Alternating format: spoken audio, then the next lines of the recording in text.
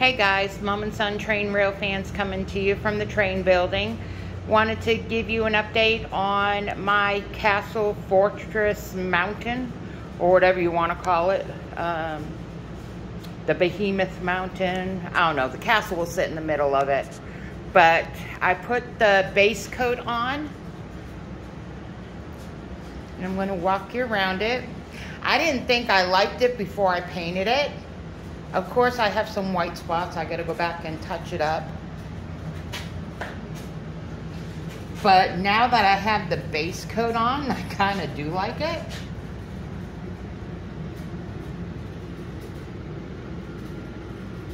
It's a pewter gray is the base coat. And of course, like I said, this is the first time I have used the plaster of Paris.